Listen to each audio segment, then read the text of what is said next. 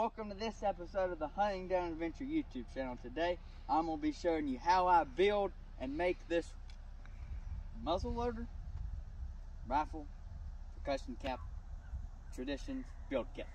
Let's get to it.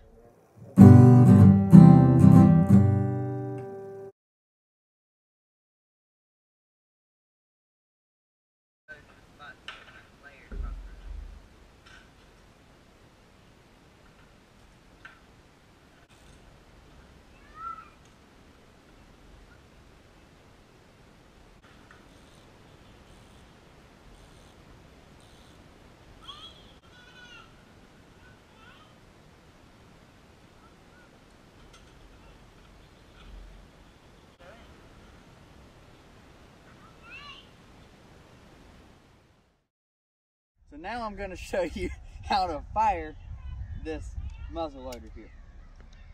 So first things first, I'm going to shoot. It's empty, where the whole barrel is clean. What you would do is put your cap on and blow it through, but I've already done that. Don't want to use another one. So we're going to take our powder and we're going to put it over our thumb and we're going to shake it down, closing it off. And then we're going to put it in our measure, and then we'll pour it down. Get another 30 grains. Pour it in our measure. Put it down. Or you can just shake it down and pour it straight down the barrel. Okay, so now we're done putting the powder in. What we're next going to do is I'm going to move to my other pocket, and I got a mini ball or a lead ball, and I'm going to pack it in some wadding, and I'll just kind of start it here and take my ball starter and push it down in here and put that on the ground now. And then I'll grab my ramrod, pack it down in here, give it a shake to make sure the powder gets over here. I'll grab a cap, and I got my capper here, and I will place it on the pin. Put that in my pocket so I don't lose it. Next, I'm going to put my hearing protection on, because now the gun's live. And then I will line it up, and when I'm ready, I'll pull it all the way back, line it up between the rifle aims, and fire. Now let's go check it out. Bam! Right in the bullseye. Which one was it? One right in that bullseye. Bam! I hope y'all did enjoy this episode of the Hunting Down Adventure YouTube channel. I mean, this was a great project. Now, I do have a couple things I do want to say that I'll do differently next time.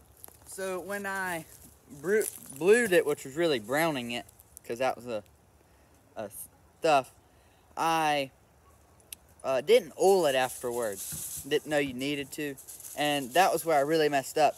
And so all this was completely rusted.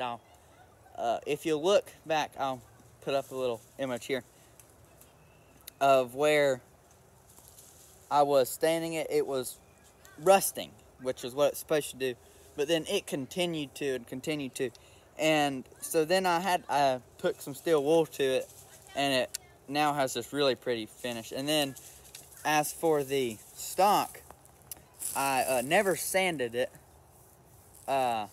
so you can probably hear it. This side I didn't sand, and then I went back a year later and resanded it, and now it's nice and smooth. So then I got to thinking, that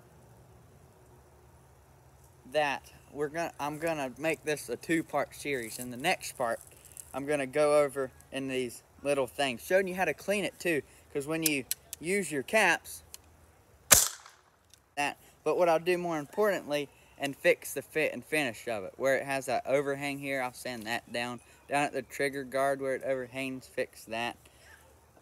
Just little details like that, and I'll completely strip the old stain which is called True Oil, which is like a gun refinisher, not just to stain it. I will redo that, and then and